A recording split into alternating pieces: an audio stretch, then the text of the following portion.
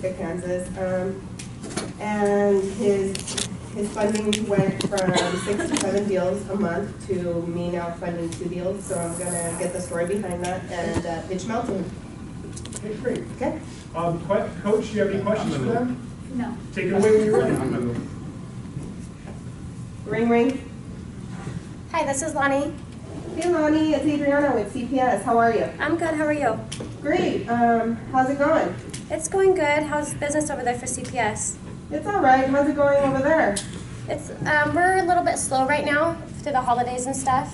Yeah, I noticed. You were one of my high funding dealers. I was funding 6 to 7 deals with you, and now I'm down to 2 with that. What's going on? Well, on top of us being slow, we've gotten some better rates through Prestige and Cap One. What kind of rates are you getting through Prestige and Cap One? 9–10%.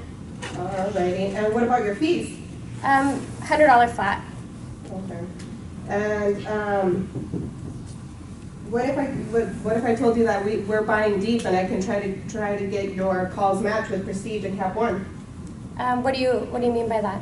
Well, right now our credit department's currently buying deep in our marketing department. So if you send us your approvals through Prestige or Cap One, I can send it up and try to get it matched or beat.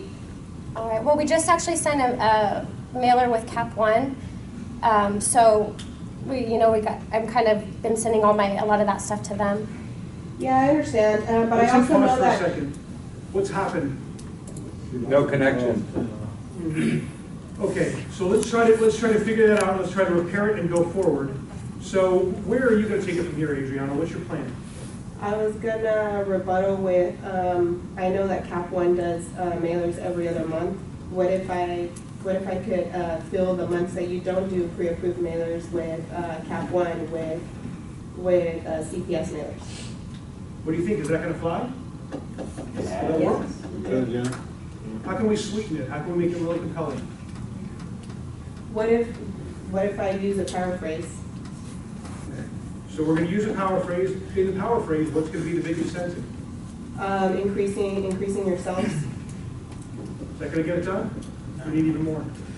Like be more specific, like give a number of how much you can increase, and then use a testimony from a All right, I think you got it. When you're ready, okay. hit play, and let's just rewind a little bit to, I'm using, it was a Prime? Sorry, Cap One. I'm using Cap One. So go back to that when you're ready, Heidi. Start with Cap One, and then let's see how Adriana takes it. Okay, we just actually signed a mailer with Cap One, so I've been, getting some pretty good callbacks from them. So I've been sending my stuff to them, a lot of my subprime to them. Well, that's great. I have heard from some of my dealers that also do mailers with Cap One that they only do it every other month. Is that correct? Yeah. Okay. What if I can, in the months that you don't do pre-approved mailers with Cap One, if you can get 10 car deals by selling pre-approved mailers with CPS? Do we have to send those mailers that come in, or do we have to send them to CPS, or? We would prefer that you do. However, if you get a better call elsewhere, you can send it to other lenders. But do keep in mind that you do get a $150 discount for sending that mailer with us and booking the deals with us. And on top of that, if you use one of our hot cars, that's a $400 discount on that make. Okay. Yeah, I'm definitely interested. Do you have some information, like pricings and stuff you can send over? I can get my mailer rep, Danielle. She's an awesome rep. She can go over the process. You guys can pick zip codes of where you want to drop your mail and get a quote from her. Okay, that sounds great. Okay, what time would be best for her to call? She usually likes to call and explain to you the process, and then also email you some information. Okay, anytime after lunch is good for me. Around? 1:30? Okay, sounds good. Thank you so much, Bonnie. Thanks. Let's give these three a great round.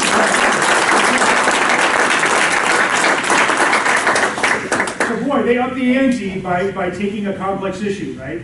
And they dove deep into it, didn't they? So let's talk about 3 things that we love from their approach. I've got Alex's hand, but his hand goes up fast because he's ready. One more, Lisa. I love the fact that after she heard that Cap One was doing it, she wasn't afraid to say, well, just because you're buying with Cap One doesn't mean that you won't buy with us. So that's what her offer, you know, in the interim. What a beautiful approach, right? So it was really skillful there where she goes, oh, that's awesome. I understand that Cap One sends them out every other month. Why don't we match them and work with them? We'll send them out on the odd months, right? So it's positive, it's friendly. Did she badmouth her competition? No. Could she have? Yeah. Why shouldn't she? It does, right? Anytime we start talking bad about the competition, it just drags us down into the muck, right? We get into that whole pity party thing, so we just want to avoid that completely by showing that we understand the competition and we can get in there, we can compete with them, and we can beat them. So nicely done. Go for it, Michael. What's something else you love? I really liked how it felt like it was kind of predetermined. She said it was going 2 to 7 deals a month. I feel like before she even called, she already knows it's slow because she's usually getting 10 deals a month from them. So she already knows it's slow. So I feel like she went into the conversation in the set mind of selling a mailer. Awesome. Okay. So she had a clear picture of what she knew it was slow. She had in her mind that it was probably about the competition. And so she already had a solution ready to go, right? Nicely done. What's one last thing that we really loved about it? Go for it, Teresa. How she asked for the businesses to Cap One and the other lenders what they're using. She said, well, I can do that. If you give me that approval, I can try and hopefully better the call to help you make more money. Like match it, that was good. Absolutely, right? We're going to match or we're going to beat the competition where we possibly can. That's great. So great point. Let's think about one piece of feedback, one thing to take it to a new level for Adriana. Go for it, Danny. When she was asking the questions on why there was a drop-off in business, be a little more specific. Try to narrow those down, you know, find out if it was because of volume or it was just another lender, right? They're variables outside of your control that they're going to just be slow. And you may not have anything to do with that, but you got to find out why, right? Because if it was, again, fees or whatever, then you can say, hey, I can match the competition. But if not, you know, they may say, hey, we bought all new inventory. We can't push these units, right? Okay, then you can't really help them with that, you know, or we got a new ownership and they don't want to do subprime. You can't help with that, you know. So you try to find out from them why there's a drop-off in the subprime.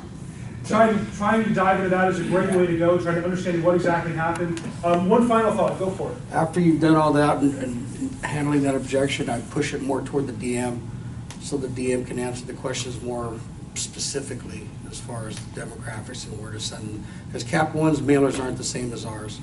They're probably higher credit as opposed to ours. And I think Cap One, I think they only mail to their own customers, right? Correct. So you should have mentioned And Could have mentioned that. Maybe should have, maybe should not have, right? Could have mentioned that. So there's some good stuff to be thinking about, right? They only mail to their customers. They go every other month, which you already caught on to. So there's some good opportunity there. Cheers for taking a really tough call and turning it into something very positive.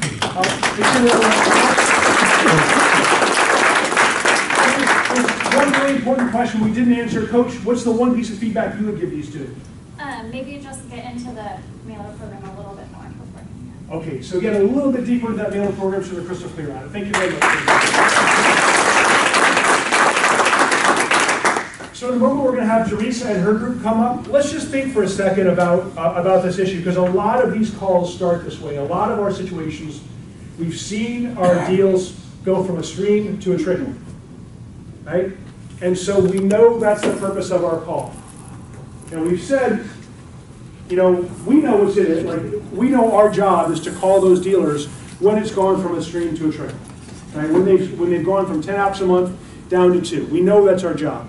But do the dealers care that that's our job? No. What'd you say? So how should we say it? What can we say differently to open that call up? Other than, you used to do 10 applications with me, now you're doing 2. what's changed? Okay, we could say, hey, what's changed? We could say, hey, you used to see 10 from me, and now we're seeing 2. What's happened?